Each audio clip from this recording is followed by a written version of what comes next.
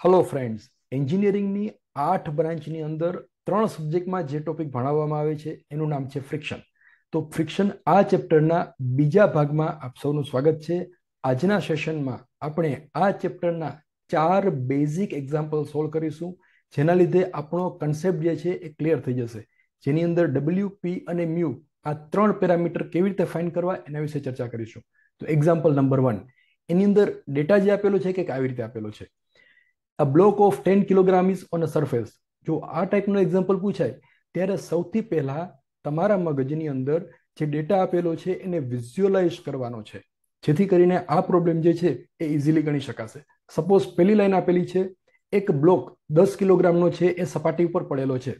તો કંઈક આવી રીતે આપણા મગજમાં પિક્ચર ક્લિયર થવું જોઈએ કે એક સરફેસ ઉપર 10 કિલોગ્રામનો એક માસ પડેલું છે, એક બ્લોક પડેલો છે.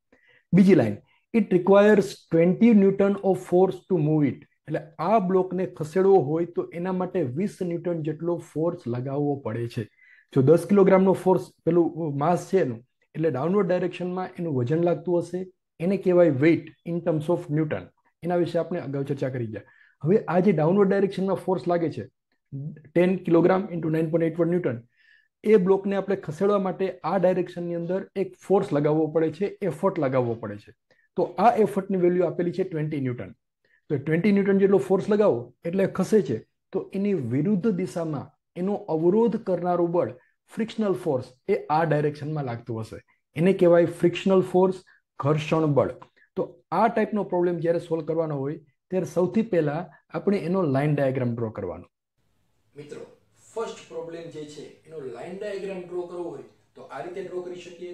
એક બ્લોક આપેલો છે જેનું માસ આપેલું છે 10 કિલોગ્રામ. તો 10 કિલોગ્રામ માસનો કોઈ ઓબ્જેક્ટ હોય એ જ્યારે જમીન ઉપર કે કોઈ પણ સપાટી ઉપર પડેલો હોય તો ડાઉનવર્ડ ડાયરેક્શનમાં જે ફોર્સ લાગે, જે લોડ લાગે છે એ ગણવું હોય તો એના માટે 9.81 સાથે મલ્ટીપ્લાય કરી દો એટલે આન્સર આવશે 98.1 ન્યૂટન. એટલે કે 10 કિલોગ્રામનો કોઈ પણ બ્લોક હોય એ કોઈ સપાટી પર પડેલો હોય તો ડાઉનવર્ડ ડાયરેક્શનની અંદર આટલો ફોર્સ 98.1 ન્યૂટન જેટલો ફોર્સ લાગતો હોય. આ ફોર્સ ડાઉનવર્ડ ડાયરેક્શનમાં લાગે છે તો એનું રિએક્શન એ ક્યાં હશે?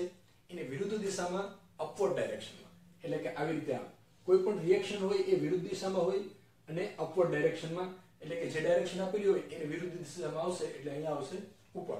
તો W નું રિએક્શન આવશે N, રાઈટ? આ પેલો ફોર્સ થયો. હવે બીજો ફોર્સ, આપણે આ બ્લોકને ખસેડવા માટે ડેટામાં આપેલું છે કે 20 ન્યૂટન જેટલો એફર્ટ લગાવવો પડે છે.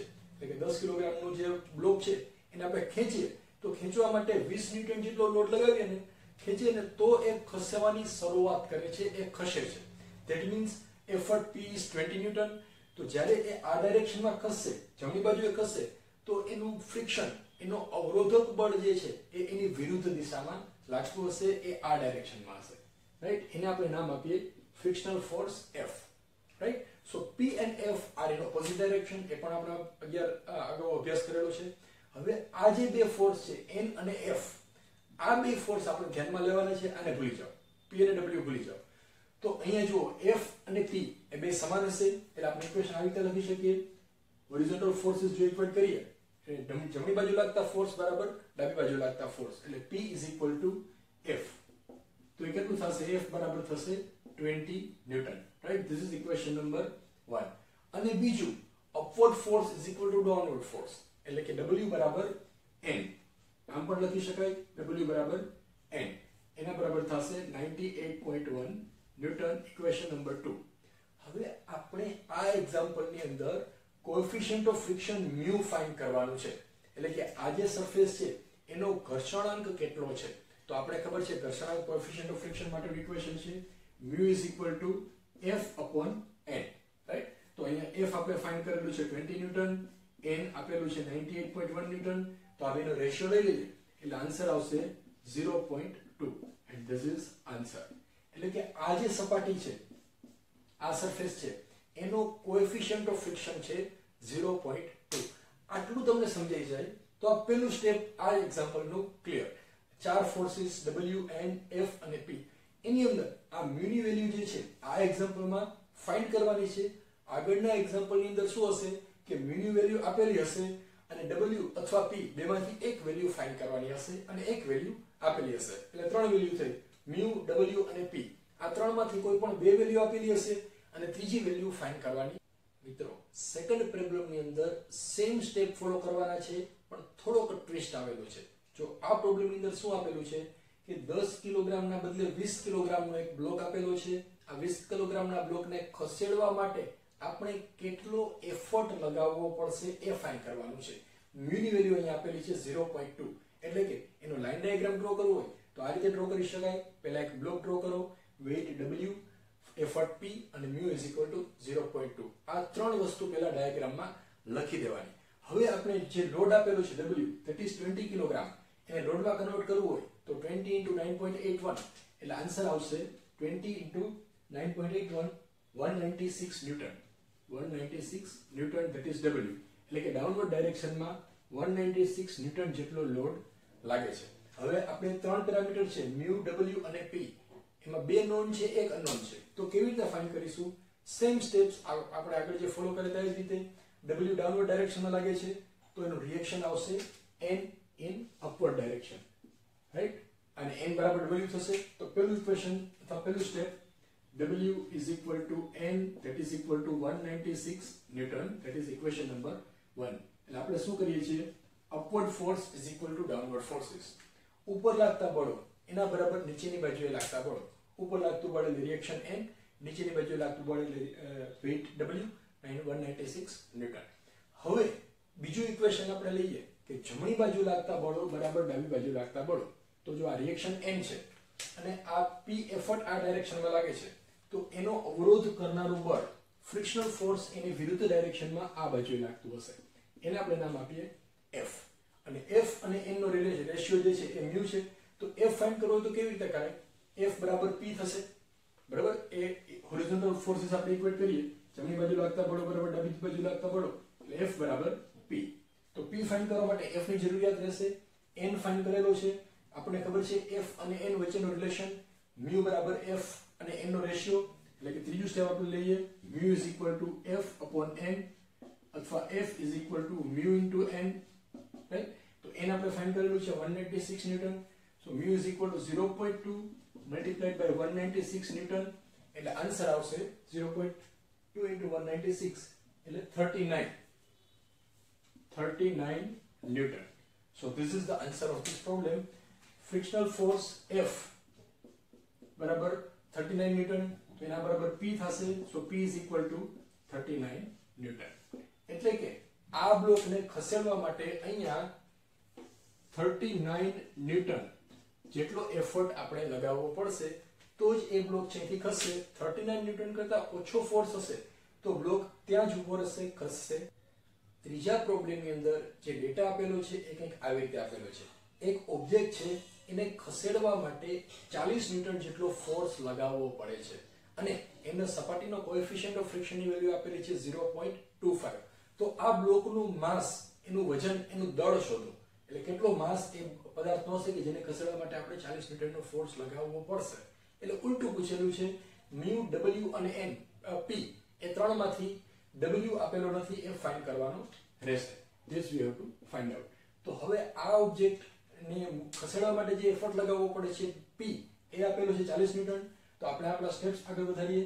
પહેલું સ્ટેપ હોરિઝોન્ટલ ફોર્સિસ એને ઇક્વેટ કરીએ, એટલે કે ડાબી બાજુ લાગતા બળો બરાબર જમણી બાજુ લાગતા બળો, એટલે કે F બરાબર P, રાઈટ? એટલે આપણે સ્ટેપ આ રીતે લખી શકાય. First step F is equal to P, that is equal to 40 newton. પહેલું સ્ટેપ F મળી ગયો આપણને. હવે આ W જે છે એ ડાઉનવર્ડ ડાયરેક્શનમાં લાગે છે એટલે n ઉપરની ડાયરેક્શનમાં લાગશે. તો F અને n વચ્ચેનો રિલેશન આપણને ખબર છે mu is equal to 0.25. સો બીજું step mu is equal to F upon n. આ ઇક્વેશનનો ઉપયોગ કરીએ તો mu અને F બે નોન છે. mu બરાબર આપણને આપેલું છે 0.25 અને F બરાબર 40. તો n અનનોન છે એટલે n મળી જશે. સો n is equal to 40 upon 0.25 એટલે આન્સર આવશે 160 ન્યૂટન.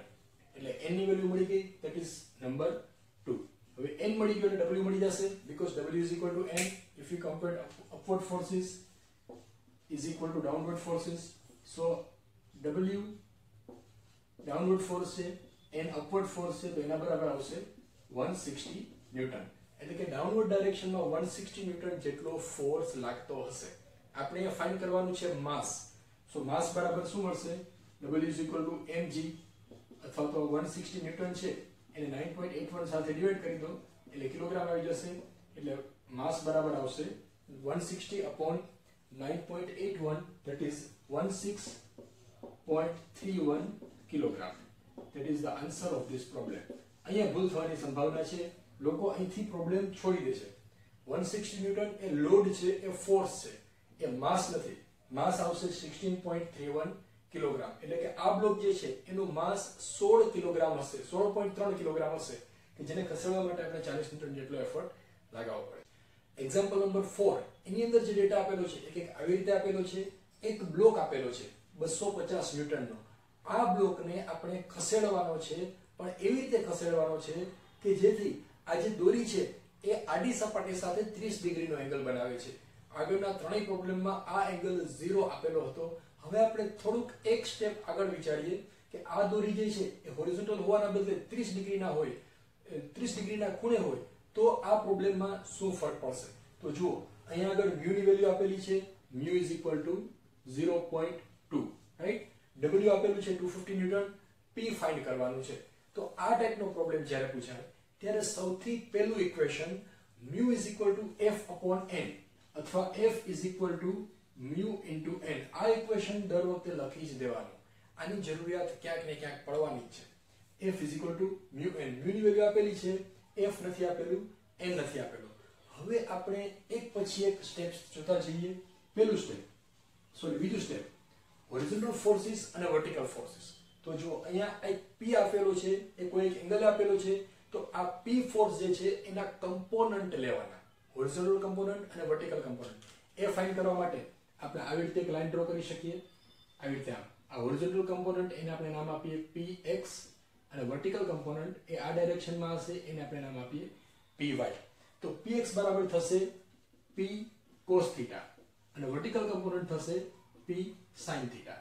ઇન શોર્ટ, જે ફોર્સ આપેલો છે એના બે કમ્પોનન્ટ P cos θ અને P sin θ લઈ લેવાના. હવે આ ફોર્સ નથી, આપણા માટે આ બે ફોર્સ છે, એટલે આ એક ફોર્સના બે ભાગ કરી દીધા.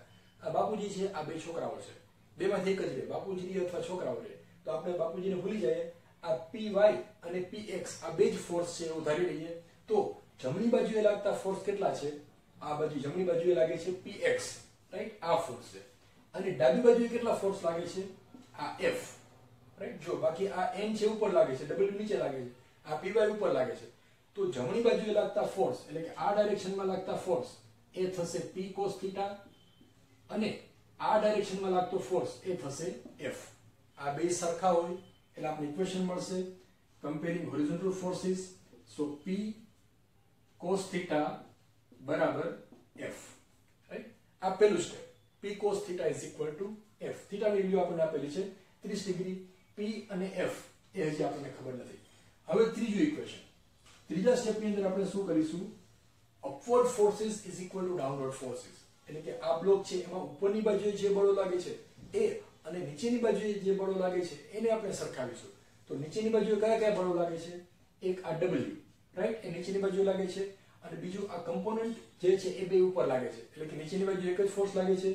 તો આપણે ઇક્વેશન લખીએ upward force = downward forces. તો upward force આવશે only W અને downward force આવશે W. upward forces આપણે હવે ફાઇન્ડ કરીશું. તો ફરી પાછું લખીએ upward forces = downward forces. so downward forces = W. upward force માં क्या આવશે? તો એમાં જો એક આ n આવશે અને બીજું Py આવશે, રાઈટ? upward force માં क्या આવશે? P sin θ અને n. અને ડાઉનવર્ડ ફોર્સ ની અંદર क्या આવશે? only W. તો આ બંનેને સરખાવીએ એટલે કે W બરાબર P sin θ n. હવે આ ઇક્વેશન જે છે, ત્રણ ઇક્વેશન છે. ત્રણ ઇક્વેશનમાં મોટા ભાગના પેરામીટર નોન છે, માત્ર એફર્ટ P આ એક જ અનનોન છે, બાકીના બધા નોન છે. તો આપણે વેલ્યુ મૂકતા ઇક્વેશનમાં કિંમત મૂકો કે W = 250 = P sin θ એટલે કે P sin 30 n. તો n બરાબર શું આવશે? તો જો આ ઇક્વેશનમાં આપણે ફાઇન્ડ કરેલું છે F = μ * n. સો n = F/μ થઈ શકે અને F બરાબર આપણે ફાઇન્ડ કરેલું છે P cos θ. રાઈટ. એટલે અહીંયા લખીએ f upon mu અથવા f બરાબર લખીએ p cos theta, તો અહીંયા આવશે f ના બદલે p into cos theta divided by mu બરાબર આપણે વેલ્યુ આપેલી છે 0.2. આ બધી વેલ્યુ મૂકી દઈએ તો p એક જ અનનોન છે એટલે આવી રીતે આવશે 250 is equal to p sin 30 એટલે 0.5, p cos 30 એટલે 0.866 અને આના બરાબર 0.2. એટલે p ને સૂત્રનો કરતા બનાવો તો એક્ઝામ્પલ નંબર 4 ની અંદર p ની વેલ્યુ આવશે 51.75 newton. So this is the answer of this problem.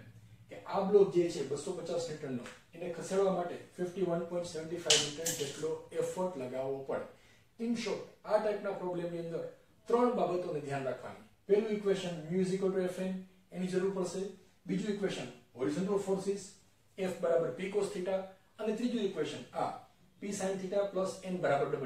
આ ત્રણ ઇક્વેશન જો તમને સોલ્વ કરતા આવડે, સમજતા આવડે તો આ પ્રોબ્લેમ આ ચેપ્ટરના તમામ પ્રોબ્લેમ ઇઝીલી સોલ્વ કરી શકાય.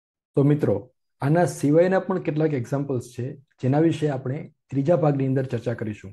આપનું ભવિષ્ય ખૂબ સારું બને, ભારત દેશના સારા નાગરિક બનો એવી તમામ વિદ્યાર્થી મિત્રોને ખૂબ શુભેચ્છાઓ.